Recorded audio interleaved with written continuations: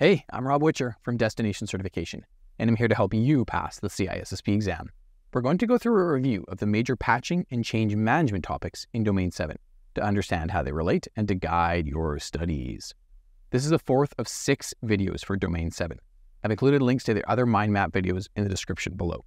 These mind maps are one part of our complete CISSP masterclass.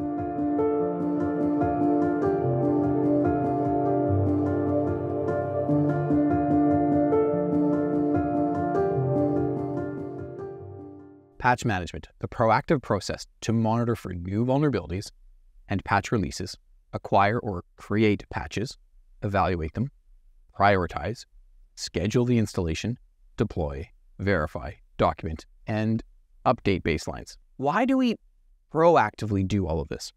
From a security perspective, patching is about creating a consistently configured environment that is secure against known vulnerabilities. We want to ensure that all of our systems that need to be patched are patched in a timely manner, creating a consistently configured environment. An important limitation of patch management is that we can only patch for known vulnerabilities.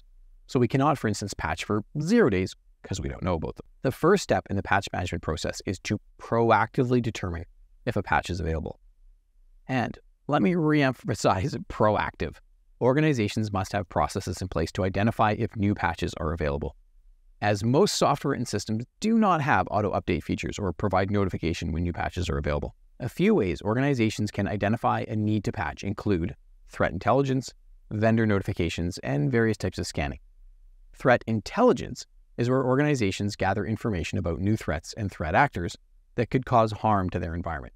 This process can identify when patching is required by identifying vulnerabilities that could be exploited by newly identified threats. Another method of identifying a need to patch is when the vendor tells you a patch is available. This is easy with systems that have a built-in notification system like Windows and iOS devices as examples. But many software and systems have no built-in notification capability. So it's up to the organization to subscribe to a vendor's mailing list, RSS feed, or Twitter account, and monitor these feeds to identify relevant new patches. As part of maintaining a consistently configured environment, organizations also need to proactively scan their systems to ensure they are in compliance with baselines. In other words, to ensure that all the required patches have been installed in a timely manner. There are a few ways that this can be done. An agent is a small piece of software that is installed on a system to monitor that system and report on the current patch level of the system. Agentless implies that there is no agent, no software installed on the target system to report on patch levels. Instead, a scanning tool is used to remotely connect to systems and query each system as to its current patch level. These scans can be run periodically as part of verifying compliance to baselines. And finally, a more subtle technique of checking a system's patch level is not to install an agent or use a tool to query the system remotely. Instead, we carefully inspect network packets being sent by the system.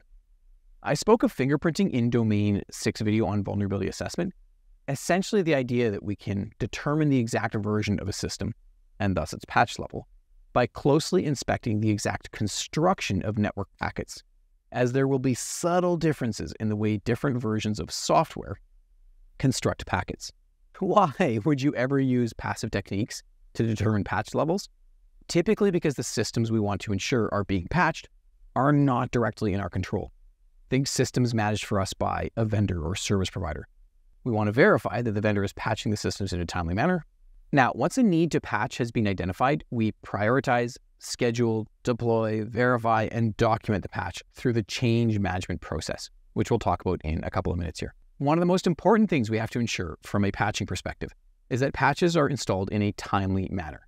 In other words, if a new vulnerability has been identified that is actively being exploited, we may need to deploy a new patch extremely rapidly and treat it as an emergency change. When it comes to deploying or installing patches, we always want to try and minimize the impact to the organization, which is why patching is often performed in the middle of the night and coordinated with operations. There are 2 main methods that we can use to deploy patches: automated and manual patching. Automated patching means we use software to automate the installation of patches. For example, the auto update feature built into Windows. Automated patching is a good way to deploy patches quickly across a large number of systems. But it's typically not a great idea to auto update high value, mission critical servers, as patching can sometimes break existing functionality. This is why we tend to use manual patching for high-value systems. We want a system administrator to be manually installing the patch and verifying that the patch fixed what it needed to, or added some new functionality. And through regression testing, the system administrator can verify that no existing functionality has been broken. Now let's talk change management. Change management is the process that ensures that the costs and benefits of changes are analyzed and that changes are made in a controlled manner to reduce risk. High level, this is what the change management process looks like. We need a rigorous process to ensure that we understand how big of a deal a requested change is. What will it cost?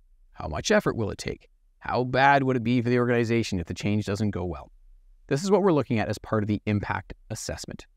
The results of the impact assessment are a critical input for the rest of the process. For instance, if it's a major change that's going to cost millions, you probably need to get approval from a whole bunch of senior stakeholders. Conversely, if it's a super minor change, auto approval might be totally sufficient. Once a change is approved, you have to do an appropriate amount of building and testing of the change. You need to notify the right people at different steps throughout the change process. We'll talk about that in a moment. You then need to implement the change, do an appropriate amount of validation testing after the change is made, and update various things after the change is made, such as DRP or BCP plans or configuration baselines. And very importantly, there needs to be good documentation through every step of the change management process. All right, let's dig into this step by step now. The change management process begins with a change request. Change requests can come from practically anywhere. A system owner wanting some new functionality, a customer identifying a bug in a system, the results of a root cause analysis from an incident, or even through threat intelligence that we need to patch a system. For every change request that comes in, an impact assessment must be performed. Is this a minor change requiring little effort and will have zero impact on customers? Or is it a massive change requiring hundreds of hours of development, millions of dollars, and will have a very significant impact on multiple stakeholders from across the organization and customers if something goes wrong? Or is this a high priority patch that we need to treat as an emergency change and get it deployed yesterday? The impact assessment drives the rest of the change management process. What degree of approvals are required, what level of testing and validation, who needs to be notified, etc. The change management process needs to be flexible to address these different types of changes. Ideally, we also want a flexible approval process. For minor changes, we may allow auto approval. And at the other end of the spectrum, we may have changes that require multiple levels of approval from various stakeholders across the organization, and everything is signed in triplicate. What drives these different approval requirements is the impact the change will have on the various stakeholders, the level of effort required to implement the change, whether it's an emergency change, etc.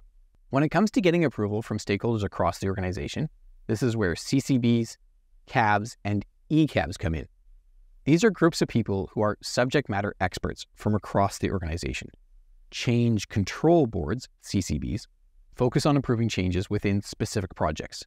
Change advisory boards, CABs, cover approval of changes related to entire service life cycles, entire major systems. Emergency change advisory, executive change advisory boards focus on really significant changes that could have a major impact on the organization. And there's sometimes even emergency change management boards for obviously emergency changes. Also, approvals are not just required right before a change is made. Approvals may be required at various steps throughout the change management process. Changes, things like new software, patches, a new camera system, or a new front gate, need to be built and tested before they're deployed into production. The notification step, where we notify relevant stakeholders about a change, is stuck here in the middle, but it is important to note that notifications occur throughout the change management process, before, possibly during, and after a change has been made. And who are these relevant stakeholders that need to be notified? Anyone that is impacted by the change. System owners, management, administrators, customers, maybe even regulators. Implementation is where, of course, we make the change, which then requires validation. Testing. Is the new functionality the change was supposed to provide working correctly? And regression testing specifically validates that existing functionality was not broken by the implementation of the change. And finally, once a change has been made, we need to check to see if a few things need to be updated, including master images, configuration baselines, disaster recovery plans, etc. All right, that is an overview of patching and change management within Domain 7, covering the most critical concepts you need to know for the exam. Busy life, only a few hours to study per week? Our CISSP Masterclass adjusts to your schedule. You can learn more about our CISSP Masterclass here at DestCert.com/CISSP.